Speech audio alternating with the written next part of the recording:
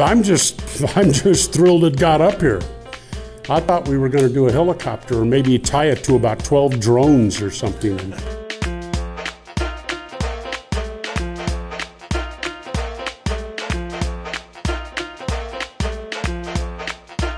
I've never delivered one of these before. I don't know shit.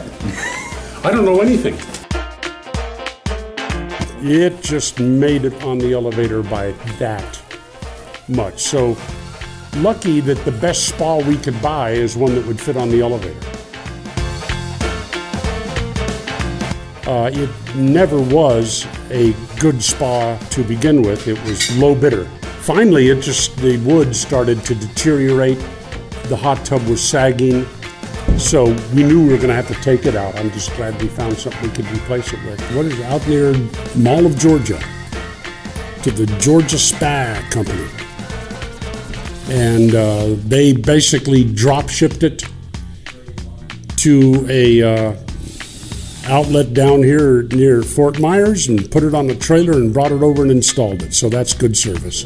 And then they brought Reggae with them, who was obviously running the entire show here. You're the boss, right, Reggae? Don't you want to fill it with water before you take it off the dolly? Yeah, we're going to do that too.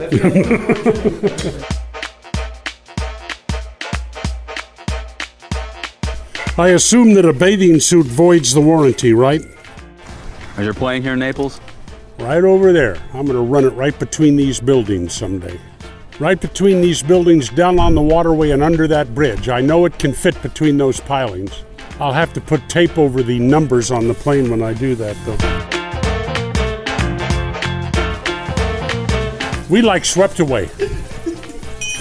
You all right, I like the nude beach. Yeah, you all right, man. You all right. These old women with boobs that look like socks with sand in them. Neal, any final words on your excitement about the new hot tub? You ask me tomorrow after I sit in there and look at the stars tonight.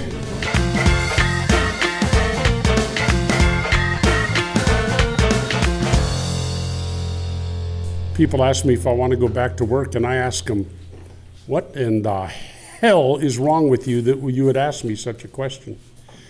David, are you working?